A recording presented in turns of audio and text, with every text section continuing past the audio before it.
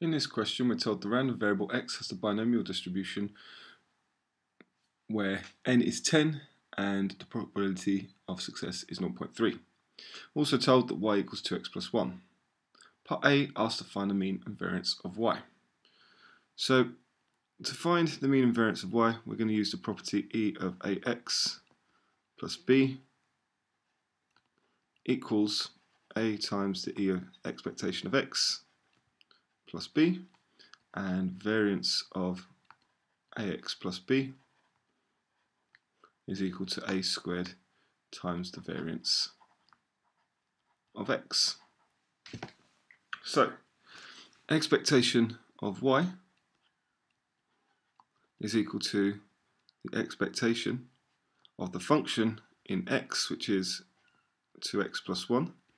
So this is equal to 2 times the expectation of x plus 1. Now, the variance of y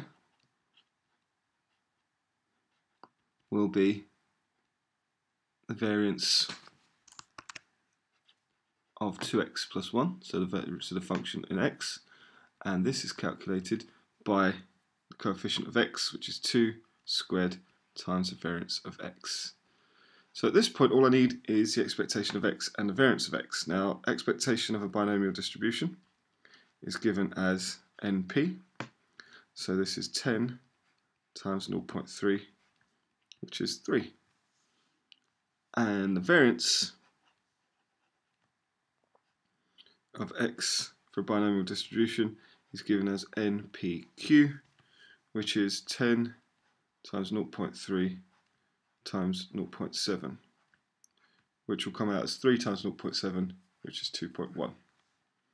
So then, finishing off the question, the expectation of y will be 2 times 3 plus 1, which equals 7, and the variance of y will be 4 times 2.1, which is 8.4. So that was part A. Part B asked to find the probability that y equals 7. So, if y equals 7, then 7 is equal to 2x plus 1.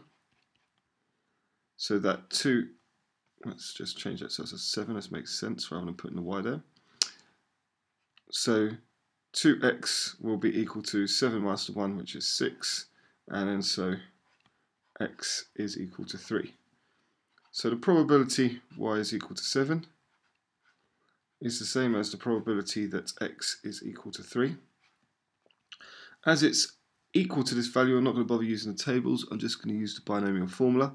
So it's n choose 3, n is 10, so I get 10 choose 3, times the probability of success, which is 0.3, times the number of success to the power of number of successes, which is 3, times the probability of failure, which is 0.7, to the power of the number of failures, which is 7, and then I can calculate this. So I'll put this into my calculator, work it out, and take care, and you should get an answer of 0.267 to 3 decimal places.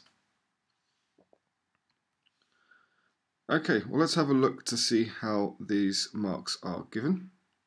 Expectation of x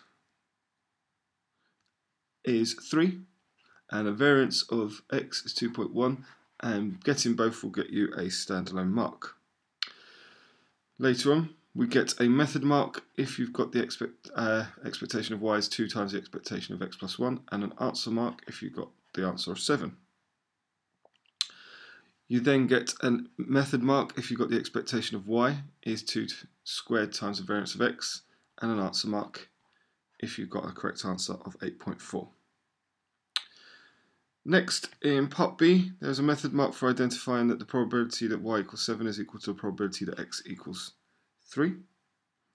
There is then an answer mark for correctly substituting in the values into the binomial formula, and an answer mark for the numerical answer at the end.